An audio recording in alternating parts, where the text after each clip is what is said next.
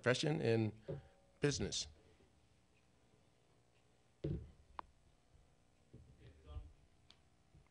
Hi, Dr. Walter Milton. How are you? I'm well. How are you doing today? I'm doing good. So we were hoping that you might give us a little bit of insight in what it is you do in your business. Okay, great. Well, I am a CEO of BH365 slash FTH for From the Heart International Educational Services. What we do is develop textbooks. We do research, and we also present in school systems across the country.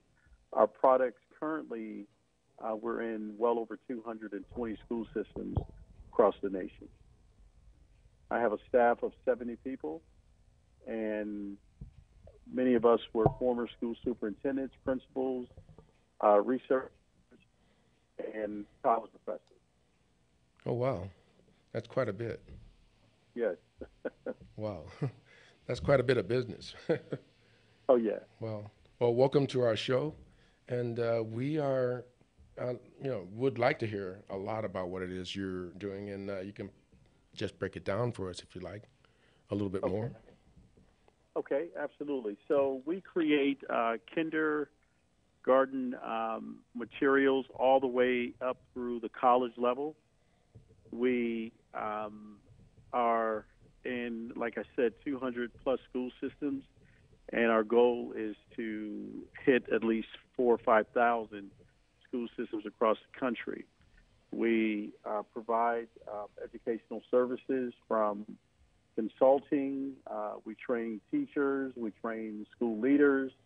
We train students, parents, school boards, and also superintendents on our curriculum. Our curriculum is entitled Black History 365, an inclusive account of American history. We are currently developing another series of textbooks for Latino and Caribbean history as well. Oh, wow, that's so amazing. We're really excited to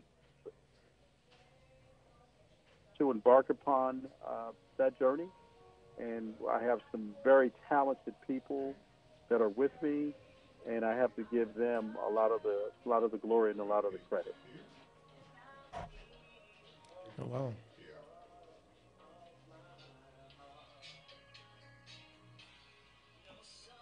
Well, that's amazing. Thank you. Thank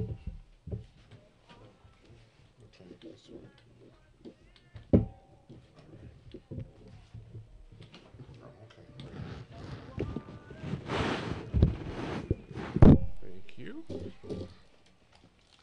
So the Black History 365 comes at a time when there is the Black History Month. I mean, there's quite a bit going on there, and I guess it's quite educational for a lot of people. And being open for Latino and the other Caribbeans that you mentioned, wow, that's quite a feat on your what it is you're doing inside your company. Absolutely, and we wanted to make sure that not only were we aiming for Black History Month, but by the title of our series of books, Black History 365, what we're saying is that it's an inclusive account of American history. That's the subtitle. Okay. And as we know, American history is every day. So it's 365, and we just really talk about, the contributions, the amazing accomplishments that Black people have made to the development of the United States of America. We start in ancient Africa, and we come all the way past George Floyd. We have QR codes that go with the book. We have music that was developed for us by Jay-Z's, Drake, T.I., Snoop Dogg's producer, a gentleman by the name of Dr. Kevin K.O.K. So we knew that we had to have a strong integration of technology into the textbook. So not only do we have ebooks, but we have a plethora of QR codes that can take the reader on an amazing journey. So we are super, super excited about our work and the impact that we're making across the United States as we speak. Well, technology does play a major part, and that's like one of the first steps in something becoming major, and that's quite amazing what it is you guys are doing through technology being one of the bases for what it is you're getting at doing inside your company. So, wow, that's great. Absolutely, we live in a technological changing world. I mean, Yes, emerging technology. technology is something that is quite something that people really need to be able to keep up with, and it's just it changes what every 2 years or so. Absolutely, absolutely. And one of the things that we admire about this form of technology is that the students could hold the life of our work right in the palm of their hands. They Yeah, can even download it on their cell phones. right. What can you do And without your so, phone nowadays, too? exactly, exactly. We have a lot of interactive information that the students could visit with, that they can interact with, and they can learn a great deal of information. And one of the things that was critically important to us is that we wanted to take an amazing opportunity to do away with the many stereotypes and misconceptions that have wreaked havoc over our great nation for so many years, and bring about a strong sense of clarity to say that, hey, let's talk about America. Let's talk about the contributions of America in a good light, and hopefully people can see our work as our love letter to the world, that we can bring about healing and cohesiveness, which we so dearly need in this nation. Absolutely, I agree with that. Hi, Dr. Milton. It's Derek Walker. Hey, Mr. Walker, how are you doing today? I am doing good. Just got here a lovely rainy day in Southern California. Traffic That's piled up. that's awesome. That's awesome. Well, I can definitely agree with you in terms of traffic, because the traffic in the DFW, Dallas Fort Worth, is, I mean, it's probably going to die down later on tonight, and I'm in the midst of it right now. And Right. I do want to say that what's interesting is that it's rather cold here. We have a cold front. Earlier this week it was in the 80s, and today, woke up, went outside, and it was freezing. So it's about 48 degrees as we speak. Wow. Yeah. Well, we got some of that too. Oh yeah, oh Yeah. yeah. Definitely. Definitely. How did the genesis of this come about for you? I heard some of your interviews on in other places, and you talked about how you were superintendent at some of the school systems. How did the genesis of this project come about for you?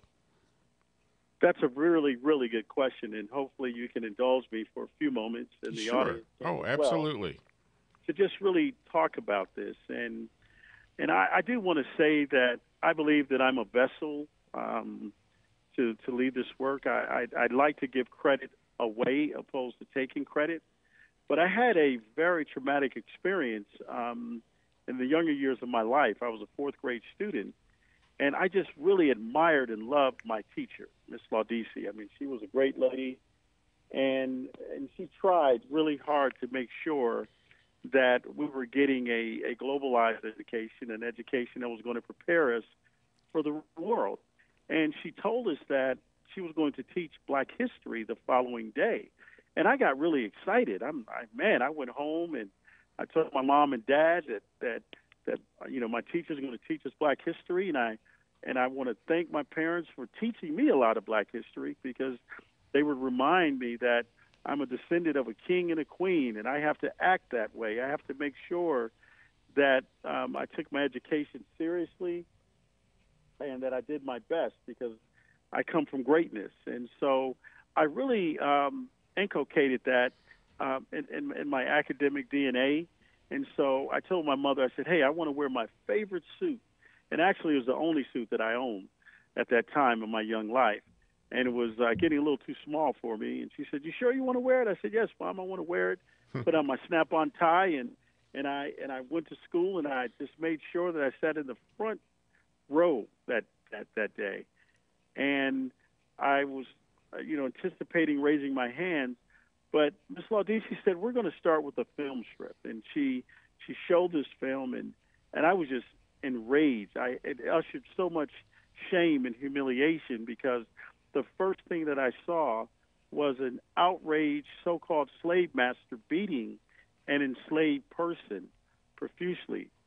And like I said, it just evoked so much anger in me, and I couldn't wait to get home and just really challenge my mother and father because I said, you didn't tell me this part that we were slaves and we, we had to work in the fields and whites were over us and all of this information with tears in my eyes, and I was at the bottom of 8, so I had a little wiggle room in my behavior because I think my parents were a little tired when I came about. And my mother grabbed me and she just put her arms around me. She said, one day you are going to be able to tell this story. And so didn't think about it. Let me fast forward ahead. So I was one of those guys that talked to my mom just about every day and my father. And so one day my mother and I had a really in-depth conversation, and she said, God is calling you to do something greater than what you're doing. And I said, oh, Mom, please, not today. And the reason I said that, because my mother had like 1,000% batting average in terms of her predictions. Whenever she predicted something, it definitely came to fruition. Oh, that's great. So I said, Mom, I love being a superintendent. I'm doing really well, making a lot of money, building new schools. I said, I think I'm pretty happy. I don't want to leave this. She said, well, you're being called for something greater. You're going to be the best candidate for bigger jobs, but you're not going to get the job because your time is up. And I had been a superintendent almost about 14 years at that time. And so my mom said that I may be dead and gone, but you're going to listen to me. And unfortunately, later on that week, my mother died unexpectedly. And it just evoked so much in my spirit. So I went to my school board. I talked to my family, talked to my wife, my siblings, and I said, I think I'm going to resign. And I resigned from my leadership in Springfield, Illinois. I was there for 8 years. And I started a company. The company is From the Heart International Educational Services. And we're still operative today, to this day rather, and doing really well with the company. We were making major progress, doing work all over the country, just some amazing work. But there was still a void. And I remember just waking up in the middle of the night one night, and I just started writing, and I couldn't stop writing. I'm a history fanatic, and I just started writing, and I couldn't stop, and I just kept writing more and more and more. And then I thought about it. I said, man, this is really cathartic. I'm going to do the same tomorrow. And so I just kept doing this every night. And then it hit me. The light bulb went off. And I remember that conversation that I had with my mom. And I thought about what I felt like, with my younger self. And I said, okay, I get it now. And I began to write more. And I started to pull away from the day-to-day operational functions of From the Heart International Educational Services, and I just kept writing. And I contacted a buddy of mine. I just moved to Dallas at that time, but I had my home in Nashville, Tennessee, and I said, hey, can you meet me in Nashville? I'll fly up. I need to show something to you, and I want to talk to you about what I'm doing. And this gentleman is a curator of many images people have never seen before. And he's a Caucasian collector of African-American images. And his oldest image went back to 1563. And I said, hey, I want you to be on my team, and I want you to join me in putting something out that has never been completed in the history of this country. He said, I'm with you. Dr. Joel Freeman and I went to work. We wrote for anywhere between 12, 14, 16-hour days every day for almost 3 years. And as a result of it, we came up with Black History 365, an inclusive account of American history. We narrowed the book down to 1,248 pages. We had well over 3,000 pages because there was just so much information. And it is a very big book. Thank you, I got mine thank you. yesterday. It is what, 10 pounds, 20 pounds? It feels that way. It's about 6.3 pounds, Okay, and that's still a heavy book, no matter right. how you try to slice and dice it. And then we, just began to accumulate a lot of people until we had a team in a full force of 70 people, and we've gone on to do early childhood information. We've written pre-K books as well as kindergarten books all the way through third grade through eighth grade through ninth through 12th grade, and also we have the college versions as well. And so we are really, really excited. We are on an amazing journey that we're making an indelible impact across this great country that we live in. Sure, that is so great. And you mentioned the other day that there's 800 public schools that the book is in now? Wow. Well, if we look at schools, we are probably well into the thousands of schools, but we are in 200 school systems. Many of those systems, like New York City, they have thousands of schools. Right. And so we are in a number of schools in New York City. We are in Denver, Colorado. We're in Oregon. We're in Detroit, Michigan.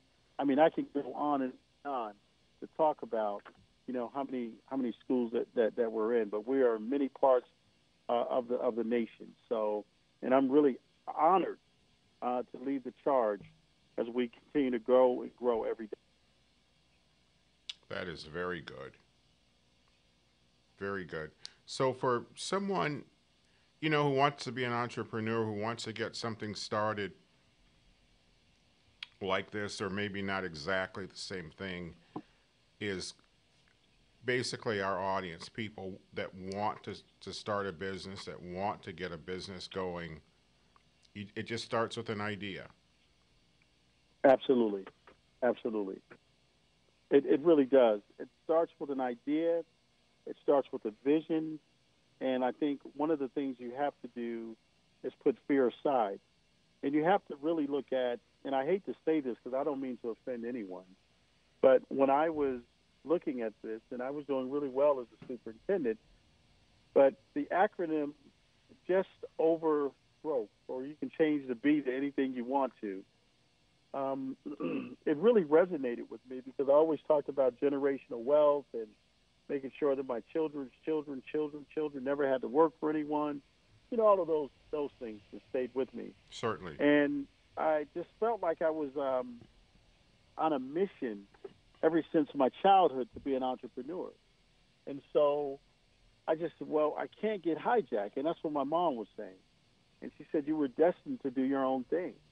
And not only did I have the vision, I began to think about actualizing the vision by putting the necessary work into the vision. And as a result of it, here I am today. Right. Well, this is really a great project. And you're based in Dallas, Texas right now? Yes, our headquarters are in Dallas. We started in Nashville, Tennessee, and we moved the entire operation here in Dallas. We're in Arlington, Texas. That's where our offices are. And we do have a small office still in Nashville, but Dallas is mainly our headquarters. Okay. Now, you mentioned to me a while back that you had a separate project, basically, that was a type of school or academy that you're looking into as well? Absolutely. We purchased 40 acres of land, and our goal on the land is to develop a state-of-the-art retreat center that we're able to bring teachers and educators and business people from all across the country and really train them on our model. We also, through our foundation, we started a movement called the Black and Blue Movement, and it's training police officers and at academies, and also our goal is to bring them to our retreat center from across the country so that they can have a better interface with the black community. That's really important, and hopefully, as a result of that, it can kind of decrease some of the challenges and bad things that usually happen as a result of that interaction. In Sure. addition to that, we're building an athletic center, an AAU athletic center, that youth from all across the country can come and participate and compete on a national level. And then our goal is to develop a boarding school, an all-male boarding school starting at ninth grade through 12th grade, and it will be a college preparatory academy as well. So that's our goal. That's what we're working on now, and hopefully we can bring it to fruition really soon. Certainly. And if someone wanted to get information on that, is that on your website now? No, that part is not on our website, but our website is very, very, very informative. Informative, rather. But I would say that I have a number that I use just for that purpose, and that number is 817-994-7079. 817-994-7079. That's good. That way, if anyone's interested in participating or helping getting involved with that project, that would be great. I would love that. I would love that. And I do want to say, Mr. Walker, that our website is B as in boy, H as in Harold, 365.org. That's BH365.org. Okay, good. The other thing you'd mentioned, I remember talking to you, you'd said you'd had a rather extensive board of directors, which was interesting to me. Could you talk about that a little bit, please? Yes, we have a really, really strong advisory board, if you will. And many people, some of you may be familiar with them. We have Kathy Hughes. We have Benjamin Crump. We have Lolita Lewis. She is the wife of Reginald Lewis, who had the largest merger in the history of Yes. Wall Street. We have an ambassador from the Congo. So we just have so many people on our advisory board. We have a gentleman, Calvin Mackey. His brother is an actor, Anthony Mackey. He hails out of New Orleans, and he's in charge of the STEM project. It's called STEM NOLA. Okay. And we have so many business people and entrepreneurs. George Frazier, just so many to name. My mind is racing now, trying to think of everyone, and I'm probably leaving a number of them out. But I think you can kind of get the picture. Oh, yeah, definitely. And how long have you had this business, this company? Well, from the heart, we've had that up and running for about. And I love that name, From the Heart. Thank you. We've been operative for about going on 9 years now. BH365 is under that leadership, and that we've had that company for 3 years now, Okay. and we're flourishing. Mm-hmm. Good. So there's definitely been a lot of growth and turnover, which is excellent. It really has. Can I go back to? I just want to. My mind is coming back now. Yeah. I just want to share some more about our advisory board members. Okay. We have a gentleman by the name of Bill Haley. He's the grandson of Alex Haley, the gentleman who's written Roots. Yes. We have another gentleman by the name of Fatalika Atiba Wiza. He's the executive director of the National Alliance of Black School Educators. We have Arcana Chirimbori Kwao. She's a medical doctor. She's a former ambassador of the African Union. We have Mark Henry. He is known as the world's strongest man. Many of you remember Mark Henry. A gentleman, James Page. He's a system analyst for the New York State School Board system. Okay. We have Benjamin Watson, former Super Bowl champion, played for the Patriots and also the Saints. Kimberly Jones. She's an attorney out of D.C. Louis Paul Long. He owns a major art gallery in New York City. Alveda King. She's the niece of Dr. Martin Luther King. We have Paul Griffin, former vice president of Houghton Mifflin, and he's also the past international president of Phi Beta Sigma. We have Robert Jackson, former NFL player and speaker, Patrick Gaston, George Frazier, and several more. And so I'm really excited to have an illustrious team like we have to help us with this charge. Right, right. That must have been interesting, getting someone from Houghton Mifflin.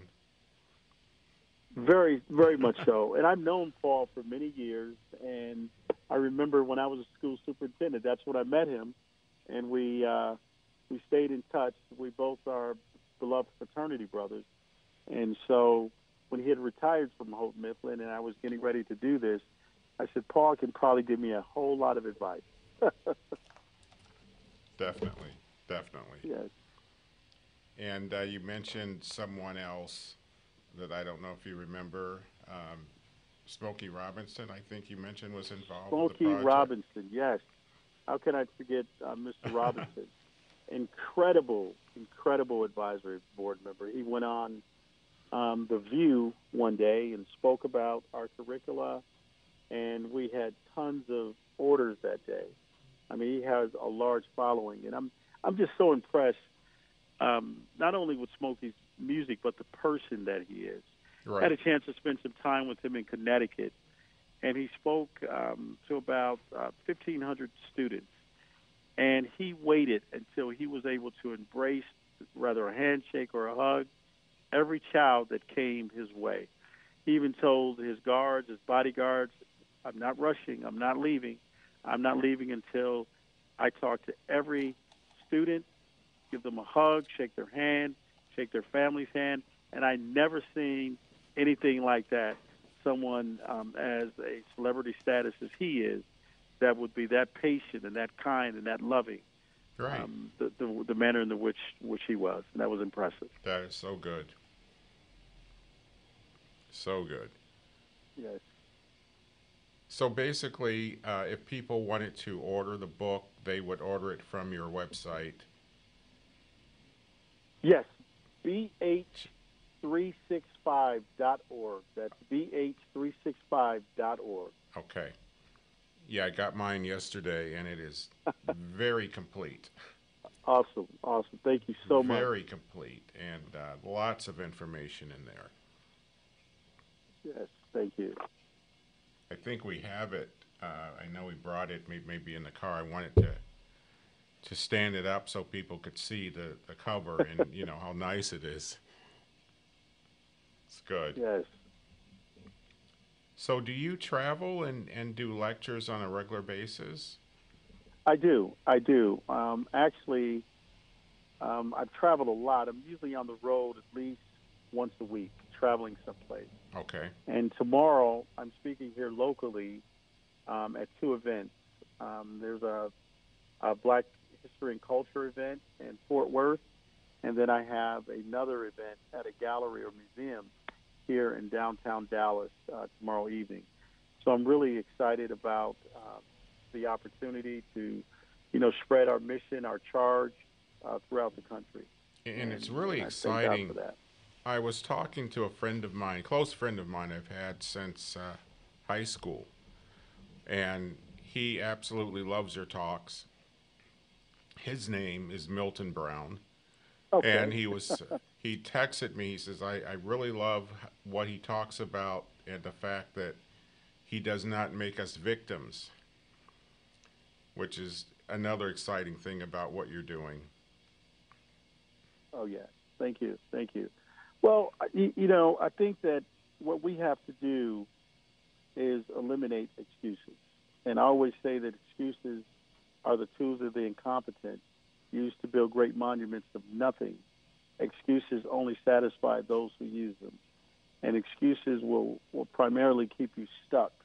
And so we have to make sure that we rid ourselves of the excuses. There are many people that have bent their backs to serve as a bridge for us to walk on.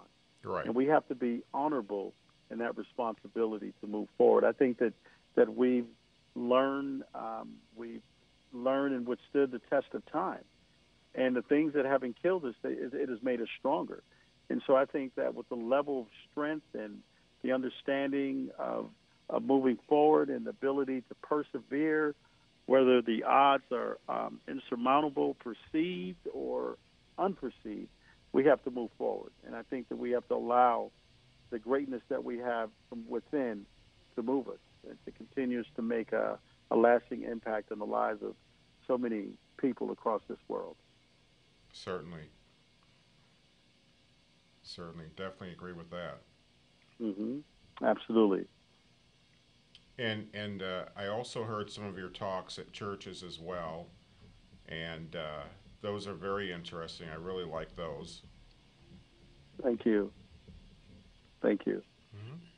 Awesome. What were some of the things that you implemented with some of the school systems that you can look back and say, that's new, that's something I did?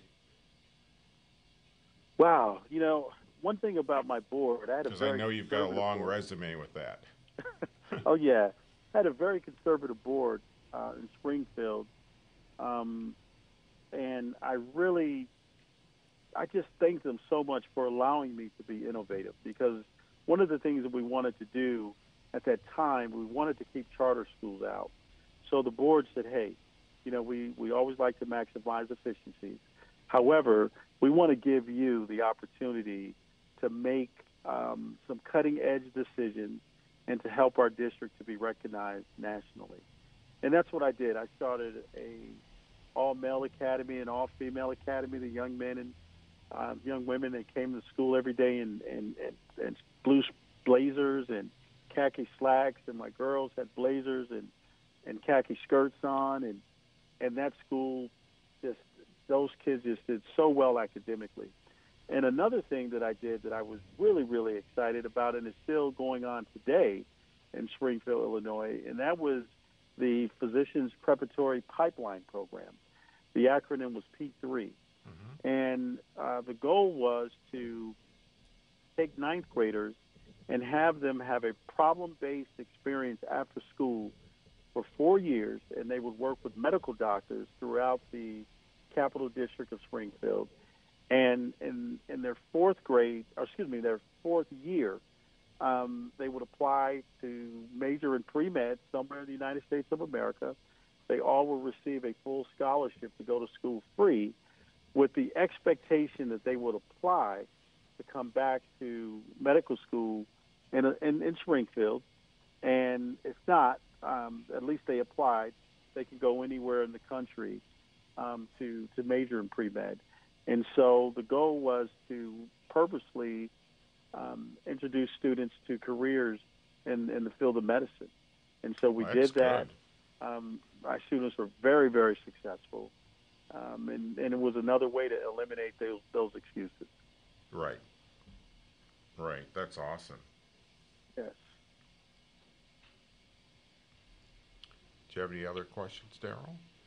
Well, it's just he's covered quite a bit here. I mean, you Yes. don't really know where to begin asking questions, especially with all that he has covered here. I mean, it's just welcome to my world a little bit here, and telling him, it's just.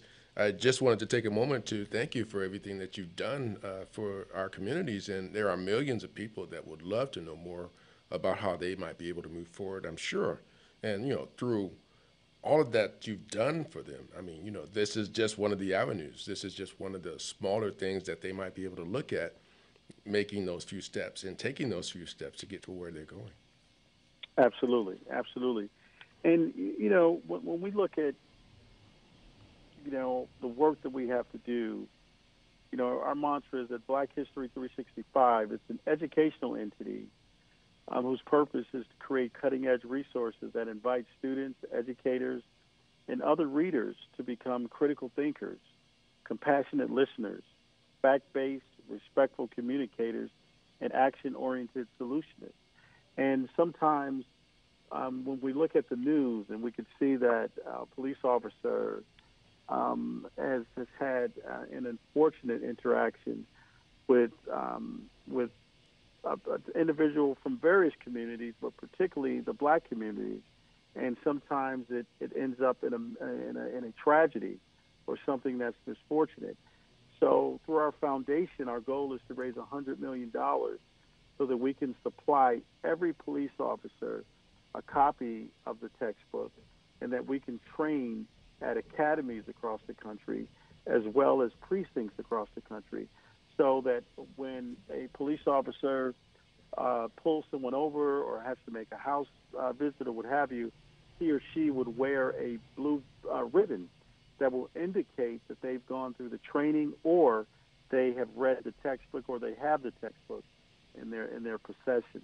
And hopefully we can educate the community on understanding the importance of interacting with police officers in a caring and meaningful way as well, so that we can have good solutions as a result of the outcome that we desire with that interaction.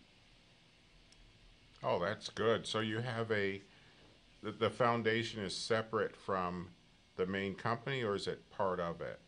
It's separate. Okay. So our main company is a for-profit company, and our foundation is a 501c3.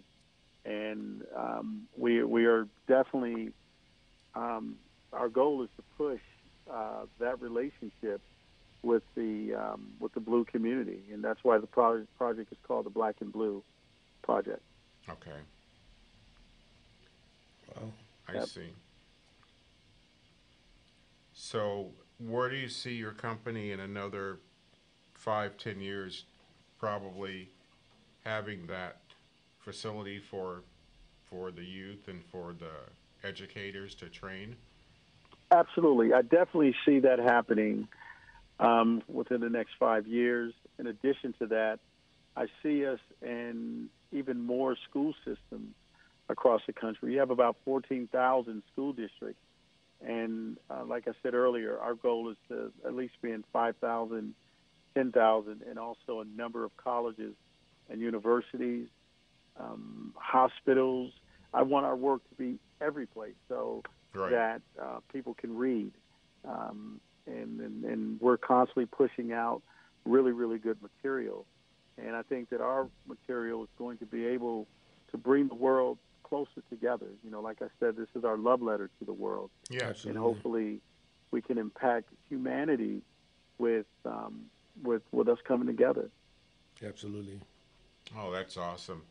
So not only it's a social studies project basically, but there's also benefits for STEM projects from there too, for people that want to get involved with science and engineering and that type of thing as well. Yes, we have tons of STEM in there as well. We have technology, because if you think in terms of a lot of the inventions that we really benefit from today, many people of African descent are responsible for some of those inventions. I mean, if we look at Zoom and Teams, a black woman by the name of Ms. Cloak, she's responsible for developing Teams and Zoom. I know that when we were dealing with the pandemic, the fear was, how are we going to be able to communicate, with our loved ones? How are we going to be able to continue to do commerce and business and those things? So we made sure that we had a strong integration of technology throughout the textbook. Right, I can see that. That's wonderful, and we use that every day now. Absolutely. And the QR code was a very important tool that we wanted to use, because people can, bring videos, up on their phones and watch an extension of things that they read about in our work. Right. So, yeah, so that was really important to us. What's wonderful that I like about this, what you're doing, is it gives young people a chance to look at different areas, as opposed to not there's anything wrong with it, but as opposed to entertaining and sports. Yes, absolutely, absolutely. And we took sports, from a different angle. Yes. We wanted to really focus on students becoming more intellectually astute, being able to use their minds opposed to physicality, and understanding that they stand on the shoulders of giants, and they have to really think of themselves as an intellectual giant. Right. Because it's so many times that when you go across the country, especially in inner cities, and you ask young people what are their desired aspirations, what do they want to become, and the first thing they say is a football player or a basketball player. And I know many athletes and many former professional and current professional football players that not only are good on the football field, the basketball court, the baseball field, but they are also good in the boardroom. They are also good in the classroom. Yes. And so we have to help students understand that they have to marry the cognitive with the physical. They have to marry the linguistic with the cognitive and the physical as well. That is so good. Well, how can we better help you spread the word? I know we definitely want to have you back on, maybe even do a regular segment with you. I would love that. Yeah. I would love that. And not only me, maybe other people within our company could come on and really just talk about this work, because I think communication is going to be the linchpin for us to really get the word out. Right. And I think that when people they can see the material that we have, they can see that hopefully it's well put together and it's making a difference in their lives. And one of the things that I'm really excited about, because Armstrong Williams, he was able to read our work, and he says, hey, I want to be in that book. And so we were able to infuse him into the e-book, our electronic book. And when we do our next update for the hard copy, he's going to be in the hard copy as well. So we're constantly updating things, keeping things current and relevant, and making sure that we're capturing history even as we go and as we move forward. Right. That's important. Well, let's see. I wanted to bring out the book because if people are online, they can see how large that book is and how great it looks. Well, yeah, it definitely is a heavy book. And our Latino Caribbean book is probably going to be a little bigger. Okay. And when is that one set to come out? Yeah, we're probably going to unveil that in June. Okay. And it's going to first be unveiled that's in soon. New York City public schools. Yep, our people are working on it night and day, because we're capturing every aspect of Latin history. We're hitting all countries in Latin America, and also we're hitting every country in the Caribbean islands as well. oh, that's amazing. Yeah, that's Being very able good. to tell their story a little bit too, and being in that book is really good. So it gives them a chance to relay how they actually are taking those steps, as I said earlier, and walking, in the steps that people have in the past. Absolutely. And one of the most incredible things that we're finding out, and people have to understand that the slave trade did not only hit America. It was all over the world. It was a smattering of places throughout the world that the slave trade touched. And so we definitely want to tell that story. And when we finish this work, the Latin Caribbean textbook, we're going to do one to talk about blacks and people of color in Europe since the Middle Ages. Oh, good. So that would cover the Moors and that type of history also. Absolutely. We'll go even more in depth by looking at some of the kings and the queens who were people of color in Europe, and some of the explorers and people that made a deep and lasting impact to this day. But it's information that was never told to the world. Right. Now I've got another question. So your book on Black history, does that cover African history, or is it limited to American history?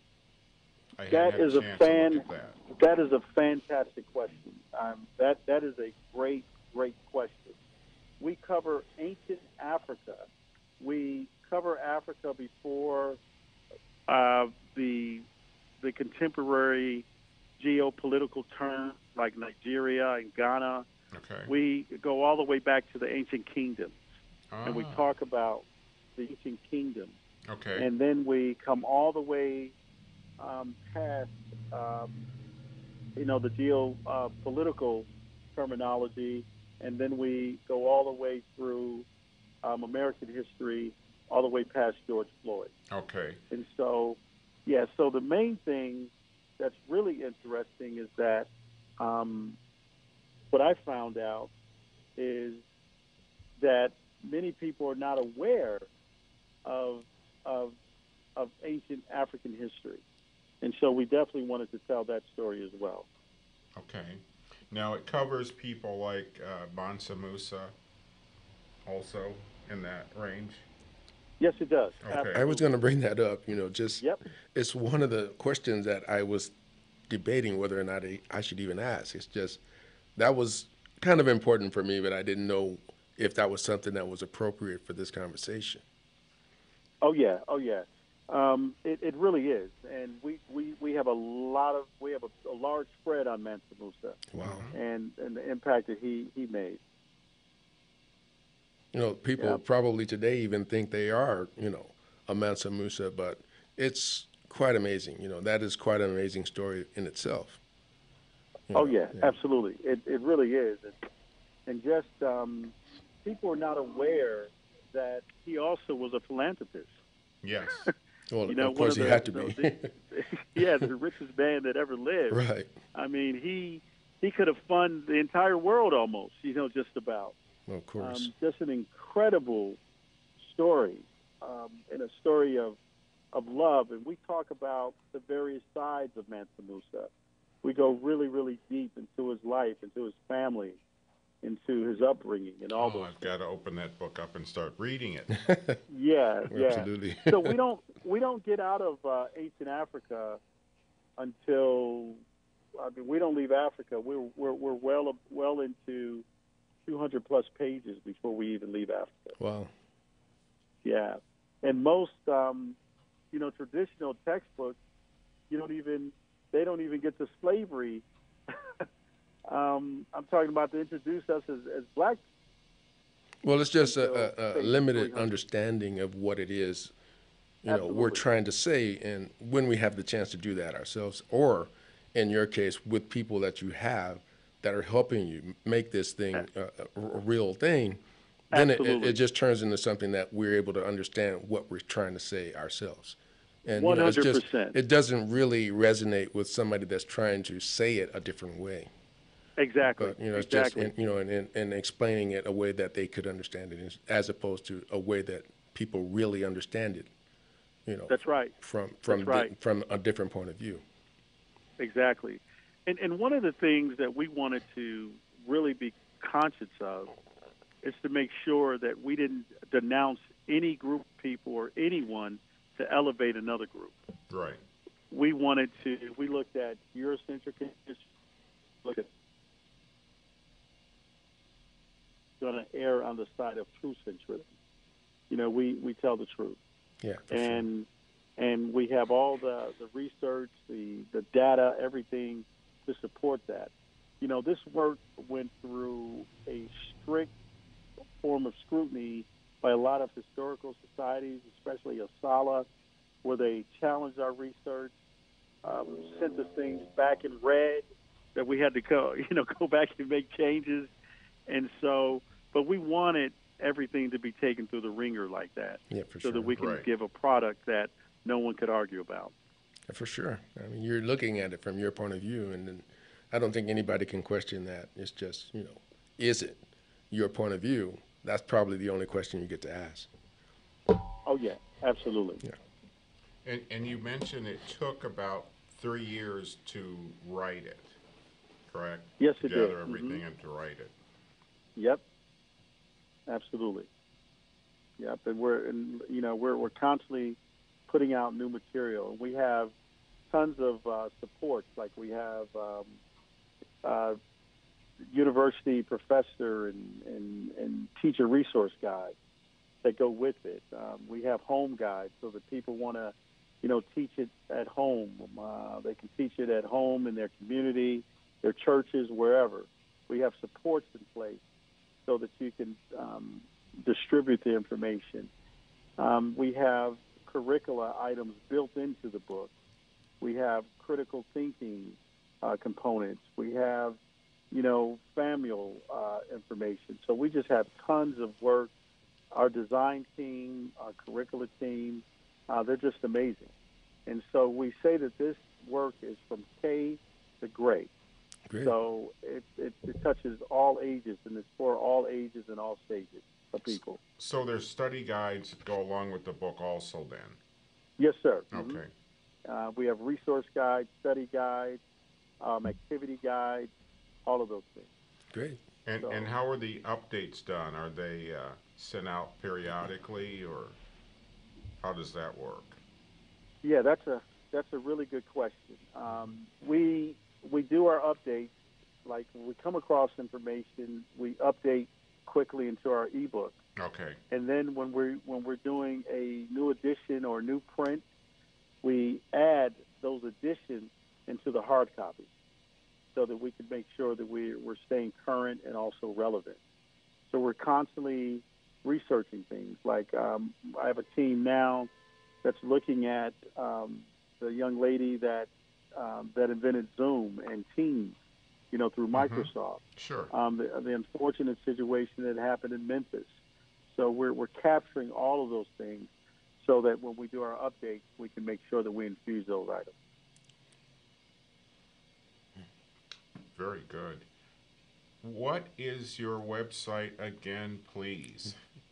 Yes, it's B as in black, H as in history, 365.org. Okay. BH365.org. Okay, great. And this is KCAA Radio. You're listening to the Business and Sustainability Hour on AM 105. AM 1050, sorry. Okay. I think were we going to take a break to talk about one of our sponsors? I think this would be a good time to do that. One of our sponsors that we're very proud of is Dr. Steenblock's Regenerative Medicine Center, located here in Southern California in San Clemente. If you have a difficult issue that you need to have addressed or looked at, that other doctors are, let's say, having a problem giving you a straight answer, contact Dr. Steenblock. Their phone number is area code 949-367-8870. Ask for Naomi, and she'll set up a consultation for you. Okay, we can get back to our questions.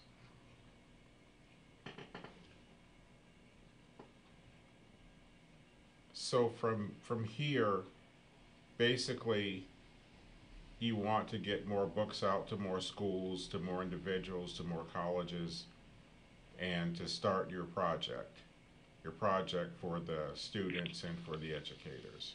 Absolutely, absolutely. I definitely want to do that and get books into many homes across this country. And we have to move forward with the project because as we embark upon building the first school, we want to replicate this model all over the nation. Okay. And so, we have to start someplace. And so we're looking for partners, people that are interested in investing and being part of a very worthy cause. And we're excited about the momentum that we currently have now. And our goal is to continue to move forward. Okay. And if people want to get involved, could you please give that number out again? Absolutely. I'll be more than happy to. It's 817-994-5855. 7079. That's 817-994-7079. Great. Okay. Okay, looks like we're starting to wind down. It was such a pleasure having you on. Truly honored. Definitely. And if people want to book you for a speaking session, they'd call that number also. Is that correct? Yes, if people wanted to book me for a speaking session, the person that keeps my calendar is Lisa Petros, Okay. and her phone number is 217-220-2716. That's 217-220-2716. Okay. Great. Wow. Well, it's certainly been a pleasure having you here, and it's unbelievable. The KCAA Loma Linda at 106.5 FM, K290.